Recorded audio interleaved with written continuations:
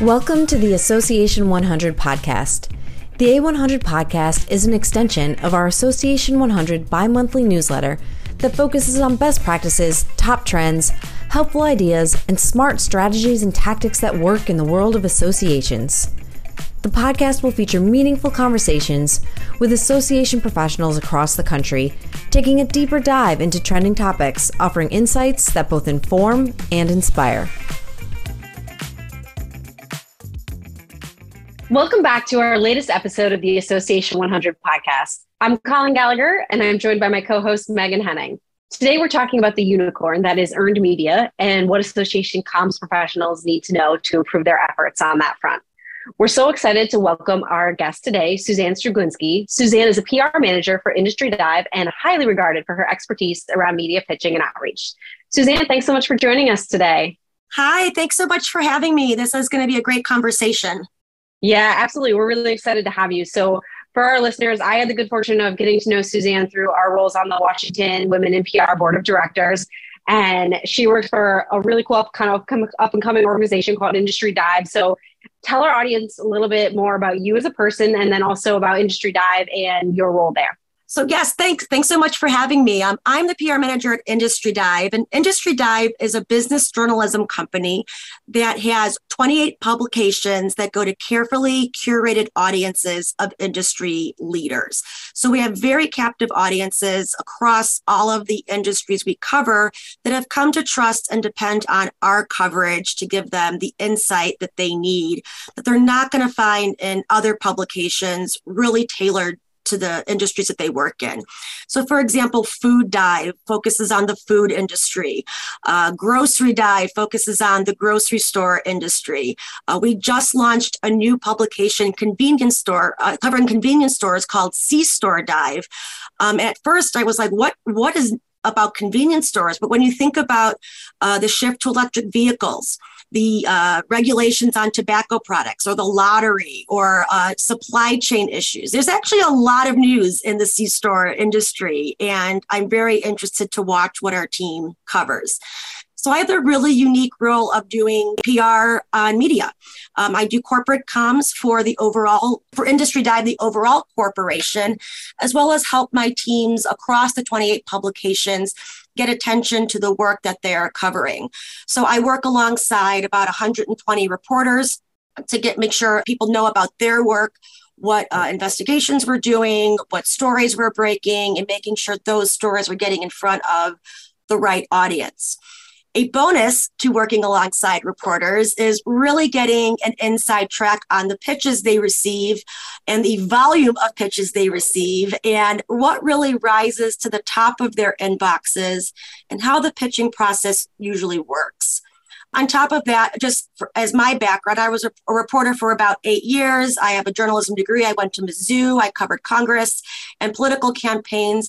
And I've also worked for the National Resources Defense Council and the American College of Obstetricians and Gynecologists. So I have that kind of industry or, association or, coming to different news topics from a certain position or standpoint and how to serve as a resource for reporters. This is awesome. You are like a brain trust for all of the comms employees and professionals, I think, that are out there in our association. And that's a lot of who our audience is. So I'd love to ask you to start with what is often the disconnect between association leaders, what they see as news, and what your reporters see as news. And you mentioned that. It would be great to hear what your thoughts are on that. Yeah, absolutely. First off, comms people don't have an easy job. So for all of our association PR folks here, I know exactly the challenges that you're facing. If there's one thing we all take away from this discussion today is that, one, reporters want news. And I'm going to say that again. Reporters want news. And I want to empower you to understand the differences sometimes between what reporters view as news, what you as the communications professional knows is news, and what industry leaders or other higher ups in your organization, members or volunteers or other people outside of the media industry thinks is news. Sometimes these things align. Oftentimes they don't, and that's where the challenge comes in. A lot of times reporters are looking for trend stories. They are looking for information that no one else has. They are looking at what is going on in the particular industry they cover. For my reporters, for other, reporters at larger publications that have wider beats, or, covering national politics or national education policies, or whatever their beat may be. The coverage that they have is never going to be exactly what you want it to be. Keep in mind that no reporter is sitting at their desk hitting refresh on their email, waiting for a magical press release to come through to guarantee their coverage the next day. That is not happening. You mean they're not just waiting for my news? No, they're not. It's sad, No reporter is sitting at their desk waiting for that one email to come through, or that magical press release giving them the news for the next day. That is not how it works. Now, have press releases helped coverage? Has someone worked to get their association named or a story, quote unquote, placed? Of course that happens. I'm not going to say it never happens. But for the bulk of time, in my experience as a reporter and working with my newsroom colleagues, you are not just one email away from getting that story. It's actually quite the opposite. Instead, reporters' inboxes are filled with stuff that has nothing to do with their beat, nothing to do with what they cover. If I showed you a screenshot of what one of my colleagues' inboxes looked like with the amount of incoming pitches they would receive, you would not believe me. You just wouldn't believe me. Reporters are very quick to point out that they're busy, they've got a lot going on, and sometimes that can be eye-roll inducing, as if like we don't have anything else to do, or us PR people are just sitting here twiddling our thumbs. But to translate that, they're busy in trying to find news on their beats. They are not just waiting for that pitch to land that they're just going to pick and say, yes, I am going to do this story. Keep in mind, earned media, that earned is the key word there. The only guaranteed coverage that you can have that's going to work out exactly as you want is a paid ad, or marketing materials, or paid content that you've sponsored. Even if a reporter picks up that press release and says, hey, this is kind of interesting, I want to learn more about this. You can only control what you tell that reporter and the information that reporter receives and writes about. That story may not come out exactly how you want. Not because the reporter is spreading misinformation or doing anything wrong. It's because they're not here to just push out news about your organization and how great it is. They're here to report the news. And that reflects on what their audience needs to hear, what other information they can find out, what other experts say about whatever it is that you're putting out. And again, reporters want news that your association is putting out about a new project that you're doing, or a new CEO that you have, or an event that's coming up. Those are wonderful things. Those are things your organization should be doing, and they are newsworthy. But I'm going to call it news with a small n instead of a capital N, because those are news for your organization, for your association. Can you share it with a reporter? Of course you can. There's nothing wrong with sharing that information with a reporter. But 15 responses or follow-ups saying, did you get my email? They probably got it. And if they wanted to do something with it, if it contained news, they would have responded to you. So that's kind of the nutshell of where that disconnect can be. And then, of course, how many people have had a leader in their organization or a colleague in their organization that has nothing to do with communications, stroll into your office or send you a Slack saying that they've got a great story for the New York Times or the Wall Street Journal, and let's work. Let's just get that, just send that email and get that in there. So I want to empower you today. Well, one, hear them out. Like, ask what the story is. What is this amazing piece of information that belongs in those top tier, very hard to break through publications? And ask them why. Why do we need to be in that publication? What is the news about this that warrants that level of coverage? Is that serving our membership? Is that serving our audience? Do our members read the Wall Street Journal or the New York Times? Obviously, they have huge subscription rates and huge audiences, but is that where that particular story needs to be, because time and money and resources are limited. So, do you need to spend your valuable PR pitching and messaging time, crossing your fingers that the pitch works to get into one of those major publications that are dealing with a lot of different things? Or can you send that pitch, but also refocus those efforts on other publications or other earned options that can better serve what the longer term goals are? And you're so right about that, Suzanne. When I first started in PR for an association, I worked really hard and actually got just a mention in the New York Times, and I was so thrilled. And the group of members that I was representing were annoyed that it was not in the trades, and that they were 100% right, because the trades were where their consumers were, and not really reading a mention in the New York Times. And I just feel like that resonates. Like, yes, you could be trying, to have something placed in a big publication, but is that serving your members? And for me, it was not. I want to take a quick second. First, congrats on getting that mention in the New York Times. For the record, I am for the Wall Street Journal and New York Times reporters that are listening, I'm still happy to get that story in there anytime. Respond to that pitch.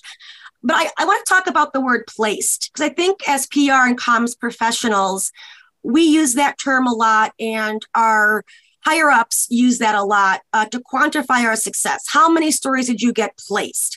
At the end of the day, which is a cliche that I hate using, but I'm going to use it anyway, the reporters and editors at the news organizations we are pitching decide what gets into the media the next day or in that longer term process. They decide what gets in the story. They decide what goes on TV, what goes on their podcast. That is a decision that is left up to them. Sometimes a reporter can think, yeah, this is a really good story. I want to pursue this. And when they have to do their own internal pitching to their editor, and however the chain of command works, that story doesn't make it through for whatever reason. And now we're not here to debate the news decision-making processes of all the different outlets. But I think oftentimes when we claim success that our story got placed, it leaves this impression that the reporter somehow did us a favor, or we somehow worked to get that mention in there, and the reporter didn't do anything. Like that one magical email just made it through. So I'm not discounting our work when that organization does get mentioned in a story, because that's the goal, right? We want that publicity. We want that verification that we are experts at what we do, not only as PR professionals, but for the source or the organization that's getting mentioned. But at the end of the day, again, the reporters make those decisions. I will continue to pitch stories. I will continue to claim success when our organization or my reporters, gets mentioned somewhere, particularly if it's from something I specifically pitched, or it can be just from the fact that our stories and the overall company is just seen in more places now through a variety of efforts. But when claiming success or when talking about how that mention is, I just want us to be careful of, that we got it placed. This is not some sort of quid pro quo of, I sent you this pitch, you do this favor for me. The news is, again, reporters want news, and that those news decisions are made by the media outlets themselves. So if something doesn't get placed, it's not that you failed. It's not that the news wasn't enough. There are a variety of reasons why something on any given day could not get through. And some of this is just luck, the news cycle, what's going on that day. Something that you pitched before may have gotten nowhere, and then you try it again a couple months later and you get a phone call back. There's a lot of skill and a lot of planning that goes into this, but a lot of what we do is largely out of our control to a degree. Absolutely. Yeah. I love what you say there about it being placed and about all the effort that goes into it, and being careful about that language and how you talk about it. And I think that segues nicely into what we wanted to hit on next, which is about not just pitching reporters, but being a resource for them. So I'd love to hear you talk about that and how that can help build that relationship. Yeah. So I think PR people and journalists have always had a very interesting relationship. You're not colleagues, you're not friends, but sometimes you can't do your job without the other on both sides of that press release or that information.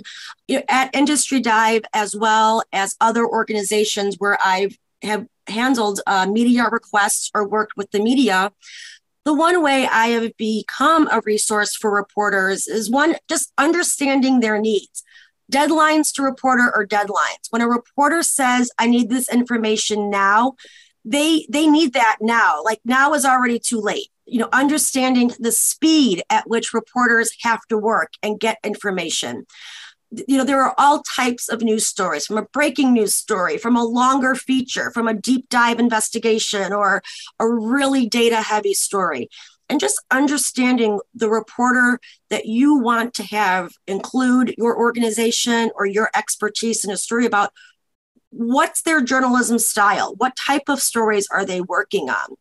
And if you can't help them, tell them that as soon as possible. And even better, direct them to someone who can, because it's like the miracle on 34th Street when Santa recommends to go to Gimbel's and people keep shopping at Macy's because they gave them good information on what to do.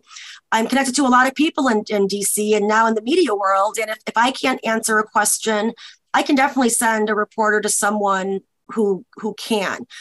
So I think as you're evaluating, again, reporters want news. Think about where your association can be the most helpful. Can you provide members to be experts or quote unquote real people to comment in stories? Everything doesn't have to go through your CEO, depending on how your internal communications strategy is laid out and what the normal way of working with your leadership is. Media training for your members and having a pool of people that you can rely on that understand kind of that at a moment's notice, you can pass along a cell phone number or pass along an email and they can really provide that insight. That is very valuable to a reporter. Reporters are also always looking for background information and ways to get up to speed on an issue or a topic quickly.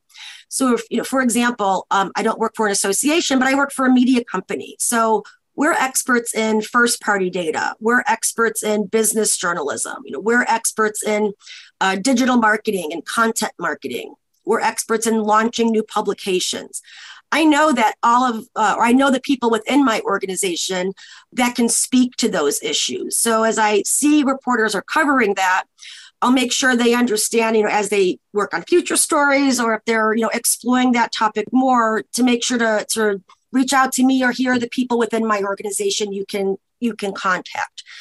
Topic sheets or tip sheets, fact sheets, things about not just your organization, but the profession or the trade or whatever your organization represents, and how you can be a resource for them, may not lead to that glowing standalone coverage about your organization that some people expect. But again, reporters want news. And when they're chasing down stories, particularly on a deadline, having that background information or knowing you're someone they can count on to get them something in time to make that breaking news deadline or that broadcast show deadline, that'll keep them coming back to you. That's great. I mean, that's really important. Do you have some top tips that you'd like to share with some of the association comms professionals looking to improve their media outreach and their pitching skills? Sure. Industry Dive specializes in understanding our audience. And I think that mantra can be used in so many ways, and particularly with PR professionals. Before you start on an earned media journey, I'll call it, really read the publications that you're wanting to get into. Using our CEO or other person example of they want to get in the New York Times or the Wall Street Journal. What reporter? Who do you read in the New York Times, the Wall Street Journal? What section do you want to be in? Pump them from information. Like, who do you want to cover us? Why do you want that particular reporter to cover us? I would also recommend to look at topics that may not be exactly in what your association does, but where reporters might need help in the area that your organization represents. For example, NRDC for a little bit, and I don't speak for them now, but they worked on some sports arena environmental needs, recycling and climate change issues, things like that. Sports reporters are not environmental reporters. They would not normally be on a group of reporters that I would interact with on a regular basis. But for that, I expanded my normal relationships and looked at, who would cover this, and not just from a what's the score of last night's baseball game perspective, but who covers more the business of sports or the planning that goes behind sports. Mm-hmm. So I would recommend sit down with your CEO, your board, any decision-making body within your organization, and write out the stories that you own. What are the stories or the topics that your organization wants to be known for? And then what news outlets cover that story? Where is the best place to put that story? Also looking at how do your members get information? What publications are they reading? Because the goal of associations getting mentioned in the media is, has a couple of goals. One, raise awareness about your organization. Two, show your members the work and the value you provide to them so they hopefully renew their membership. Three, hey donors, we would like your money. Please give us some money. Here's where we have been written about for all these good reasons. And look, we're in the New York Times. But what are those donors reading? What are your members reading? What are people in your industry reading? And find a way to get that story you want to own, find the news in it, and then, again, become that resource for reporters. I want to get back to Colleen's original question. What are some top tips for pitching? One, I talked about knowing your audience. Know what message you're trying to get across, not only for the audience of your membership. For two, think about the audience of that reporter. Who is that reporter's audience? Who is that reporter writing for? Who reads their publication? You do not need a very expensive software platform to do basic earned media research. Most reporters, not all, but most reporters will have, in my experience, it goes Twitter, LinkedIn, and the publication website. Most reporters, again, not all, will have what they cover, a contact or an email address in their Twitter profile, especially if they're trying to build their own audience. So if you see a reporter in a publication or a news outlet you want to get covered in, I would check Twitter first. And then I would check LinkedIn, see what they cover. Every reporter you pitch, you need to, this is not an option. You need to look at the last 5 stories they've written, because beats change often, news changes often. Someone who's covering supply chain issues today, and if there's an explosion somewhere, now has to become an expert in oil spills or something, like beats can shift right. that quickly. So, be cognizant of what that reporter covers. And if you are relying on a software database of reporter research or reporter beats, definitely double check that against Twitter and the publication, because those last 5 stories will really give you some insight on what that reporter is covering. Those databases, as much as they try, cannot keep up with the fast-paced nature of how reporters' beats change. And the number one... We have one, I'll just add, we're actually moving away from one I won't name right now, but we got to the point where there were so many reporters in our list that weren't relevant, that any list, whoever's building it is required to go and look at for Twitter first and LinkedIn, which I think it's great that was the order you gave too, because that's what we found to be best. Look at them both and make sure that they're still appropriate for that list. And I would say 30 to 40%, if not more, were usually incorrect. So you really got to go to the source. And Absolutely. The number one complaint I hear from my newsroom colleagues, and I also experience, while it's been a while since I've been a reporter, things haven't changed that much. The number one complaint is getting pitches that have nothing, and I mean nothing to do with what they cover. My email address is also on the Industry Dive website, of course, because I want reporters to contact me and write great stories about Industry Dive, little plug there. And I get pitches about things that they want me to cover. I don't cover anything. I am not a reporter. And this isn't like, can you pass this over to your colleagues? It's like, oh, somewhere I am on a list of, I covered something or I know about this, so pitch me. It's like, why am I getting this information? So as PR professionals, we have all experienced how hard can this be? Kind of either directly said or inferred from other people within our organization. It can be time consuming to generate a solid list of media contacts, of 20 media contacts for a press release. That's 20 Twitters to check, 20 LinkedIn's to check, 400 something stories to read, to make sure you're on the right track. It's time consuming, but that is what sets you apart from one of these, I'm just going to throw 1,000 emails out and see what happens, to an actual strategy and an actual plan of who you're reaching out to and why. And the reporters will notice it. If there are multiple Twitter accounts of like the bad PR pitch of the day, or the bad PR, like you get dear insert name, dear this, and many people will say, this has nothing to do with what I cover. And if you're covering, if one of my supply chain reporters or grocery store reporter, that it's pretty clear from her bio, from the last couple stories she's written, from her Twitter account, from LinkedIn, that she covers XYZ issues.